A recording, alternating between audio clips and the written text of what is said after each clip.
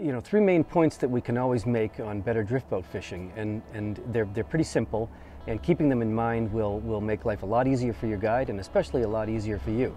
So the number one point we make when we're fishing with a drift boat is we remind people to start with their back cast down on the water. If you're standing on the drift boat, we all stand there and the rod is elevated, and that's already decreasing the capacity of that tool to do the job by 50%. If it's 50% through the casting stroke and you start the back cast here, you're already behind the 8-ball as far as the back cast goes. So number one, start with that back cast right down at the water. Second thing we encourage people to do is keep in mind the 45 and 90-degree rule.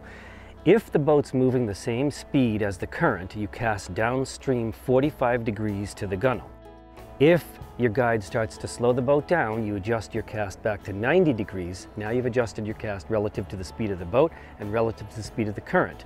So 45 when the boat's moving the same speed as the current, 90 degrees if your guide starts to put the brakes on. And the third most important thing that we can encourage people to do when you're fishing from a drift boat is to fish for the future.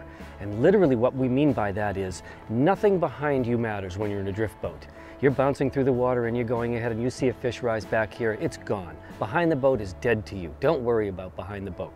Stay in front of the boat, look for your next target, downstream 45 if the boat's moving at the same speed as the current, and you'll be a much better angler from a drift boat.